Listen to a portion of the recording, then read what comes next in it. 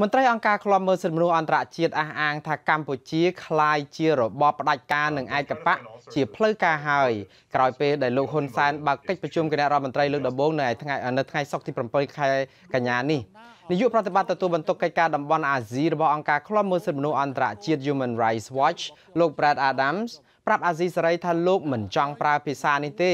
ក៏ប៉ុន្តែតថភាពជាក់ស្ដែងដែលកំពុងតែកើតមាននៅកម្ពុជាសប្តាហ៍ថ្ងៃគឺគ្មានអ្វីអាចប្រកែកបានឡើយ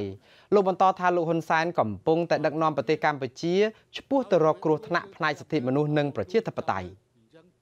Well, I mean, Cambodia is now a one-party dictatorship. There's no other way to phrase it. កម្ពុជាឥឡូវនេះមិនត្រឹមតែដឹកនាំដោយរបបឯកបកទេគឺជារបបផ្ដាច់ការផងដែរ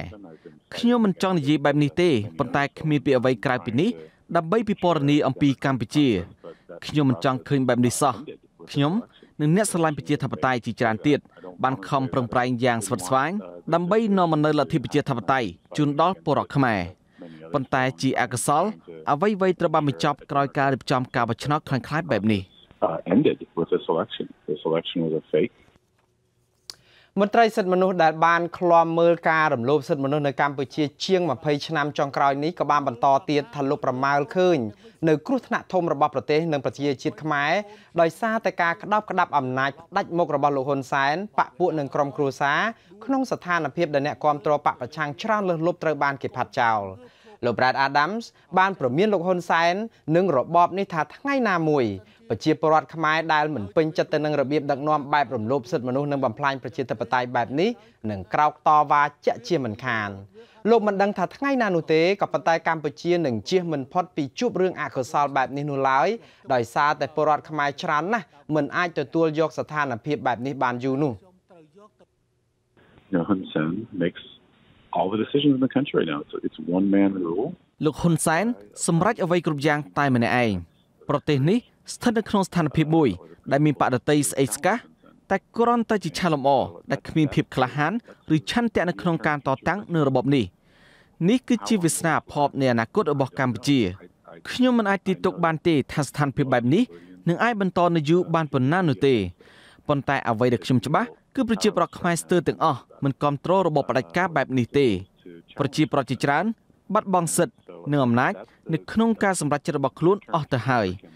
តើប្រជាធិបតេយ្យដែលយករាជធំនោះនឹងមានន័យអ្វីតទៅទៀត Most Cambodians appear to be against it. បាទប្រតិកម្មរបស់លោក Brad ធ្វើឡើងក្រោយកិច្ចប្រជុំរបស់គណៈរដ្ឋមន្ត្រីនៅថ្ងៃនេះកិច្ចប្រជុំនេះគឺក្រោយពេលដែលរដ្ឋសភាឯកបកកាលពីថ្ងៃទី6 ខែសីហាបាននាំគ្នាបោះឆ្នោតជាកញ្ចប់ឬលើកដៃដើម្បីចែកតំណែងគ្នាបន្ទាប់ពីគណៈបកកណ្ដាលអំណាចបានក្រសោបយកអាសនៈទាំងអស់គឺ125អាសនៈរបស់រដ្ឋសភាតាមរយៈព្រឹត្តិការណ៍ថ្ងៃទី29 ខែកក្កដាដែលរងការរិះគន់និងថ្កោលទោសជាសកលថាជាការបោះឆ្នោតคล้ายដើម្បីគ្រាន់តែបង្ក្រប់កិច្ចប៉ះពាល់យ៉ាងខ្លាំងដល់សិទ្ធិមនុស្សនិងប្រជាធិបតេយ្យប្រធានក្រុមអ្នកវិភាគវ័យក្មេងកញ្ញាលីស្រីស្រស់មើលឃើញថាគណៈរដ្ឋមន្ត្រីថ្មីនេះនឹងមិនអាចបម្រើសុខទុក្ខប្រជាពលរដ្ឋបានល្អដោយខាងគណៈរដ្ឋមន្ត្រីចាស់នោះដែរប៉ុន្តែផ្ទុយទៅវិញវានឹងធ្វើឲ្យរបបក្រុងភ្នំពេញជួបប្រទះបញ្ហាធំពីរគឺបញ្ហាខាងក្នុងនិងបញ្ហាខាងក្រៅបញ្ហាខាងក្នុងគឺពលរដ្ឋខ្មែរទាំងក្នុងប្រទេសនិងក្រៅប្រទេសមិនពេញចិត្តទៅនឹងការបោះឆ្នោតបែបបង្ក្រប់កិច្ចនិងមិនទទួលស្គាល់របបថ្មីចំណែកឯបញ្ហាខាងក្រៅគឺសហគមន៍អន្តរជាតិអាចនឹងកាន់តែថ្កោលទោសឬពន្លឿនសម្ពាធដាក់ទណ្ឌកម្មមកលើរបបនេះកញ្ញាលីស្រីស្រស់យល់ថាគណៈរដ្ឋមន្ត្រីថ្មីនៃរបបក្រុងភ្នំពេញនឹងពិបាកបញ្ចុះបញ្ចូលសហគមន៍អន្តរជាតិកុំឲ្យដាក់សម្ពាធខ្លាំងណាស់ព្រោះសហគមន៍អន្តរជាតិមានភ័ស្តុតាងនិងភ្នាក់ងារឃ្លាំមើលស្ថានភាពនៅកម្ពុជាគ្រប់ជ្រុងជ្រោយខ្ញុំមើលឃើញមួយទៀតសម្ពាធអន្តរជាតិខ្ញុំត្រេកអរបើសិនជារដ្ឋាភិបាលនឹងបង្កើតថ្មីអាចទៅចរចាជាមួយអន្តរជាតិហើយអាចបញ្ជៀសនៅទណ្ឌកម្មណាមួយដែលអន្តរជាតិកំពុងតែស្រឡំមើលកម្ពុជាខ្ញុំជួយអរប៉ុន្តែខ្ញុំខ្លាចតែខាងសហគមន៍អន្តរជាតិគេមិនពេញចិត្តជាមួយនឹងសកម្មភាពរបស់កម្ពុជាកន្លងមកតាំងពីការរៀបចំការបោះឆ្នោតតាំងពីការរៀបចំបង្កើតរដ្ឋាភិបាលចំណែកគណៈបកប្រឆាំងដែលរងការធ្វើទុកបុកម្នេញពីរបបក្រុងភ្នំពេញឯណោះវិញបានចេញសេចក្តីថ្លែងការណ៍ប្រកាសមិនទទួលស្គាល់